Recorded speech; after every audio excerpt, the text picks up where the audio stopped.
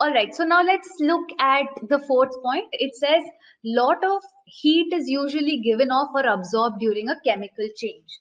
Now, when magnesium burns in air, we just saw that magnesium burning in air here. So when magnesium burns in air, it produces large amount of heat and light energy. Okay, so this is a combination reaction, right? That means it is combining with oxygen. Magnesium burning in air, meaning it is combining with oxygen, O2. It is combining with oxygen, and it produces large amount of heat and light energy. So what happens when I burn magnesium? I'll see that, you know, there's a white spark. I'll see that white spark and white flame, and I'll see a lot of light also. So this light and heat is a byproduct whenever I burn magnesium. Now, mercuric oxide, which is red in color, remember we did this, mercuric oxide, yeah, mercuric oxide, red in color, upon strong heating forms new substances like mercury and oxygen gas. So mercuric oxide decomposes. So when I heat it, it decomposes. What is the meaning of decompose? So magnesium combines with air to form magnesium oxide, whereas decompose means to break down, to separate. Okay, it means to break down into different parts. So decompose means to break down. So when I say mercuric oxide decomposes, meaning it separates into mercury and oxygen.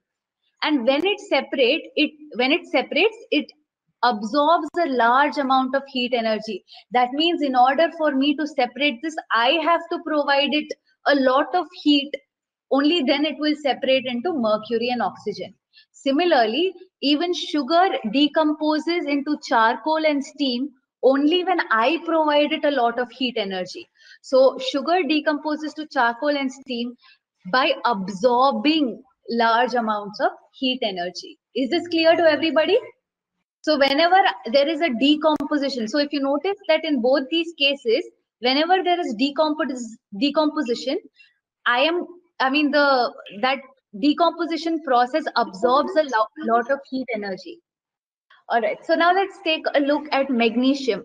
Magnesium, when it burns in air, that means magnesium, when it burns in air, it gives me magnesium oxide plus a lot of heat and light. Okay, so whenever I burn magnesium in air, it releases a lot of heat and it releases a lot of light.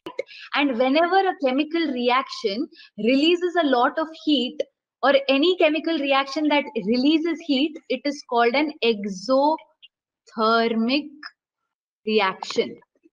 So remember, any chemical reaction which releases heat is an exothermic reaction. So how will you remember this? Exo meaning to give out, like expel. Exo means to give out, expel. For example, if I say you are expelled from the school, what does that mean? Yes, you are out of the school. Get out of the school. You are expelled from the class. Get out of the class. That's what that means. Okay. So that is how you're going to remember this. So expel or X means to release, to get out. So whenever magnesium combines with oxygen, it forms magnesium oxide. Okay.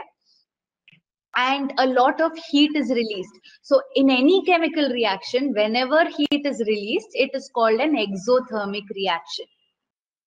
So here I have mercuric oxide. Remember, I told you mercuric oxide in this example.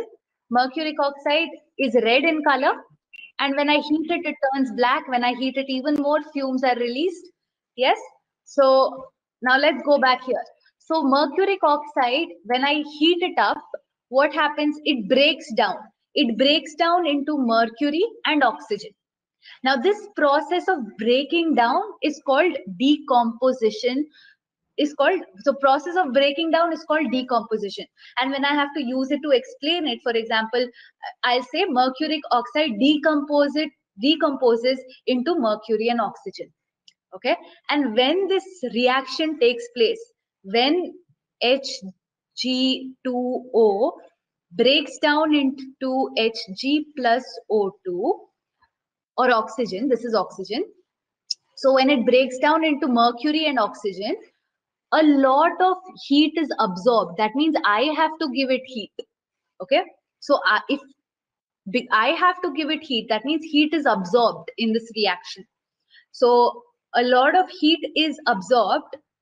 And so I'll say, instead of plus, I will just say minus heat. Okay. So heat is absorbed. So such reactions are called endothermic reaction.